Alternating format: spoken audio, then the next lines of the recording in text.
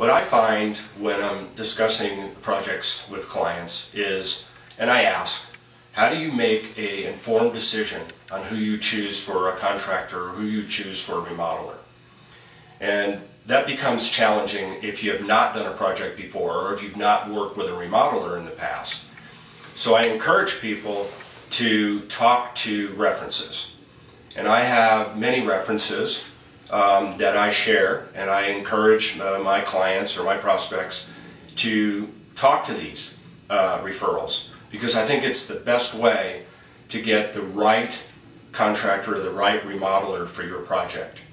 So having said that, I think everyone can stand up in front of a camera and say, I'm professional, I communicate well, I show up on time, I stay within budget, all the things that you want to hear if you're engaging with a contractor or a remodeler.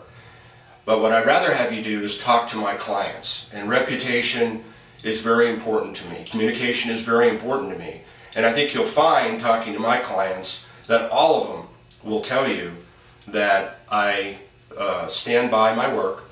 I'm very fast at doing projects. Fast meaning 4 or 6 weeks, depending on the size of the project and what you're doing. I get things done very, very quickly. It's probably my business background. I was a project manager in high tech, and I took those same things that I've learned in those industries and apply it into contracting and remodeling. And to me, it's like an orchestra. The instruments need to play together, and there's a lot of elements. There's HVAC, there's plumbing, electrical, flooring, and so on and so forth. And so what I do is I engage all those people and I lay it out in a project schedule to meet your needs. So professionalism and communication, reputation, that's all very important to me.